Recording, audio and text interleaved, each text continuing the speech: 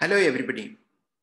Thank you very much for inviting me to midterm conference of Society of Defense Anesthesiologists and Intercommand CME. The topic for today's discussion is role of digital technology in anesthesia. E-learning anesthesia is why. I'm bringing greetings from my institution, Anantapuri Hospitals, Thiruvananthapuram, Kerala. I'm also associated with the following projects. My own YouTube channel named Anesthesia Tools, and I also run a website for anesthesia teaching learning, www.onlineanesthesiatools.com. I'm also a part of the webinar campus, the online webinar forum for acute medicine specialties. And I am the coordinator academics of Indian College of Anesthesiologists, running ICA webinars on all Wednesdays at 7 p.m. Indian time since last 1 year. This is a photograph of my presentation in Delhi itself in 2019 BZ on the same topic, e-learning in anesthesia. What is BZ? It is before Corona, that because COVID-19 has taken our lives for a toss.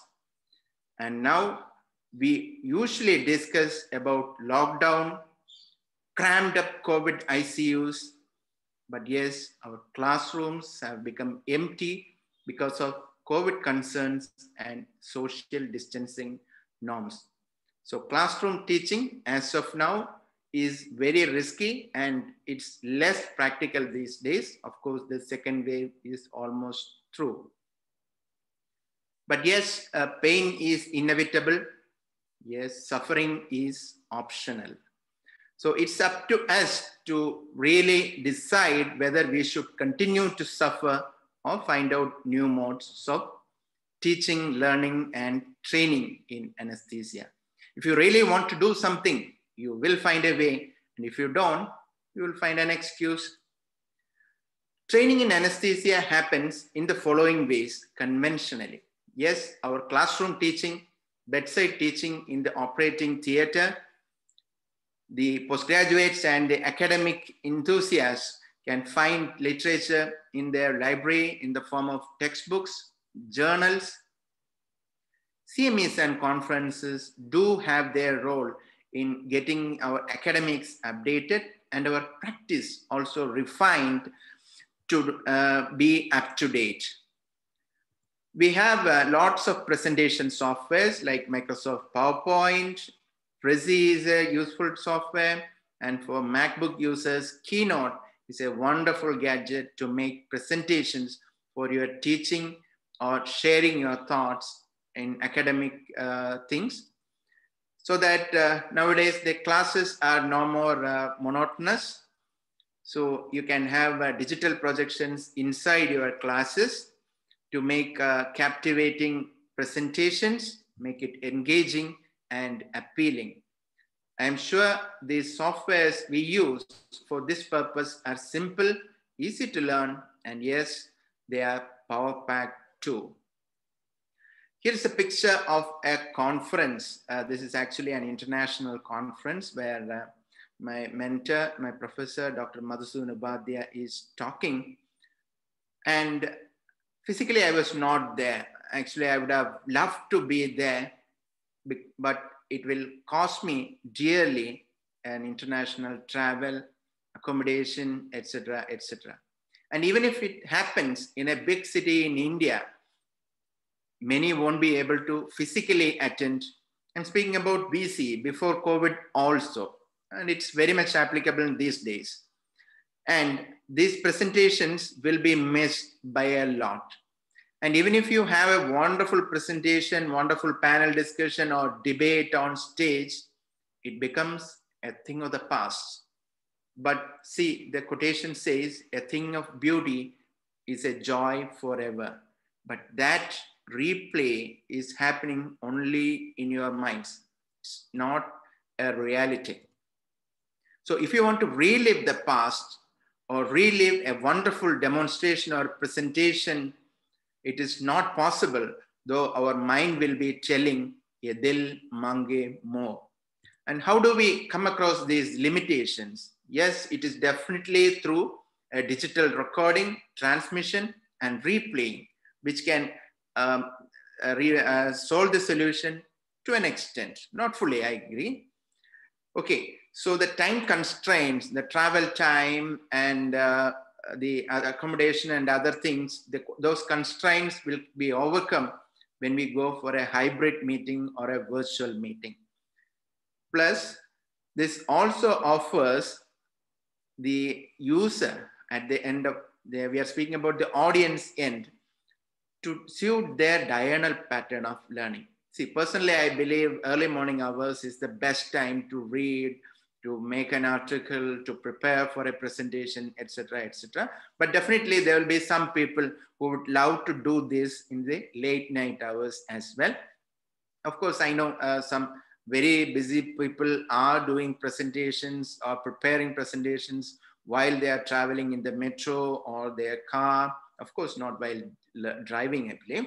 But these are exceptions for general public or general normal audience. Learning happens at a particular time of the day. There is a definite diurnal pattern of learning. And during a physical conference, we get to see or interact with a limited number of experts. If you want to bring in the pioneer in capnography who is sitting right there in US, every time making him come over to our particular town for a particular conference may not be possible. But once you upgrade yourself to a virtual meeting or even a hybrid meeting, it becomes easier than ever before. So anesthesia learning, like even our school curriculum, is going after new tools, new ways tools, and anesthesia teaching itself becomes digital. So this is why we need to have e-learning anesthesia. E-learning anesthesia basically provides you with 3 important buttons: play button, pause button, and stop button. And we can have animations, graphics to impress upon the audience, to convey the material in a better way, visual way. Maybe audio also we can use, say for example, hemodynamic variations, and it can be delivered right onto your smartphone. I know some of you may be watching this webinar through a smartphone, YouTube on your smartphone or a tablet. This is a reality. Now the teaching learning happens anytime, anywhere, depending on the convenience at the user end. But I'd like to point out a few things which cannot be taught on a physical classroom. Suppose I want to teach how to do the anesthesia machine checkout to in an institution where you may have maybe 40 or 60 postgraduate, to bring them all inside the operating room to demonstrate the smaller things or each finer things about machine checking protocol is almost impractical. But the moment I do a video, maybe taking a little extra effort and put it on a digital platform like YouTube, then it can be accessed through different people in different times. They can always come back, rewind, again, see it. They can scrutinize each step. So all these are possible, and they can see magnified view of the machine combined with the graphics to relate with the graphic and the real-time equipment. All these are possible once we change this teaching module into a digital one. So this is the video that I uploaded in my YouTube channel, and it is going on well. This video was shot during my term in Sultan Qaboos University, Muscat. Actually, Muscat also provided me with one more opportunity where I was asked to present the patient safety precautions that we do in our department in a meeting, where even a poster or PowerPoint presentation would have conveyed the material, but in this 13 to 14 minutes video, We actually showcased whatever we do when a patient is coming to our OT, right from OT reception to the theater, to how we ship the patient back, how we do the timeout. Everything was packed inside this maybe a 12 to 13 minutes video. And this video was much appreciated on the quality day of Sultan Qaboos University Hospital a few years back. So this is the power of digital media use in a presentation or conveying the idea to an audience. We can use different social media available now: Facebook, Instagram, Telegram, WhatsApp, because we have a Telegram group of postgraduates in anesthesia to update regarding our academic activities, forthcoming webinars like that. The video conference platforms like Zoom, WebEx, Teams, everything has become a common man's thing, because nobody knew that our academic curriculum, school academics will be depending on these applications. And personally, I believe in the second year of COVID affected academics, our school teachers, even the kids, are very smart in using these applications without much trouble.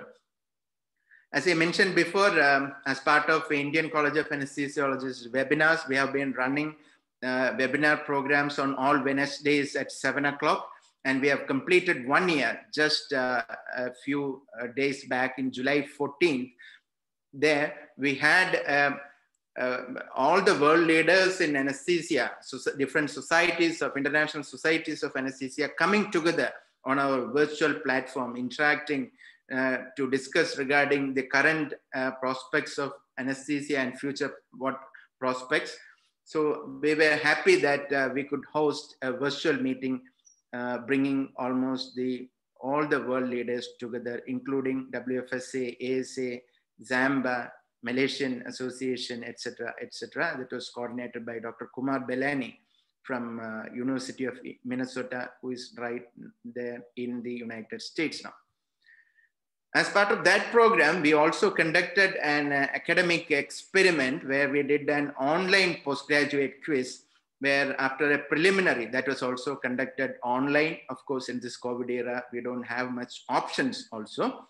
So we selected 5 quiz teams, and we did an online interactive quiz where the quiz was supported with use of an online application where we could get the choices from the teams, not only in terms of multiple choice questions, they could also type in their answers. And I believe some of the applications will support their smartphone as voting pad so that they can pinpoint different parts in a diagram, so that we can ask them, after showing ultrasound picture, point out where is the median now, where is the interscalene inbox, where exactly you want to deposit the drug, etc., and score it instantly.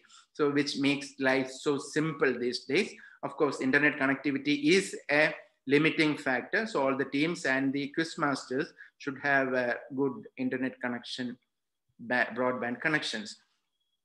So all things are difficult before they are easy, right? Now we are living in an era where simulation-aided advanced training is happening in the field of anesthesia and critical care. An example is the SimStat application promoted by American Society of Anesthesiologists. Even to train the people on resuscitation, there have been many applications to help the candidates practice resuscitation, not on real-time situations, but on mannequins with simulated vitals, ECGs, etc. This is the picture of training CPR in our advanced life support, where the vitals will be shown in a simulated monitor. In fact, we have brought this to our online platform also. One of the webinars we have done, online simulation, hemodynamic simulation, along with the cardiac arrest scenarios. So the simulator was with me, and the participant sitting somewhere else in the country was looking at the monitor, simulated monitor on their webinar screen, and we were discussing the progress of the mega code. So as the candidates recognized PEA or ventricular fibrillation, they are given their choice. So they were asked to check whether they want to proceed with the shock or CPR. So we could manage that successfully. So that, I think, is the order of the day. And in fact, many of the examinations are getting conducted on virtual platform. So at least external examiner will be participating through a video conferencing app. Maybe in future, we may have exclusive online exit exams happening right in India, which is very much possible. So if you really want to do something, you'll find a way. If you don't, you'll find an excuse. So in a nutshell, e-learning in anesthesia is why? Because it will enable you with 3 buttons: the play button, the pause button, the stop button. So this is the final message, which was actually given by Mahatma Gandhi. Any new innovations, first they'll ignore you, then they'll ridicule you, then they fight you, and then you win. That's all from me now. We'll go in for Q&A session now. Role of digital technology in training in anesthesia. E-learning anesthesia is why. Thank you very much. It's me, Dr. Sanish, signing off. Thank you. Thank you very much.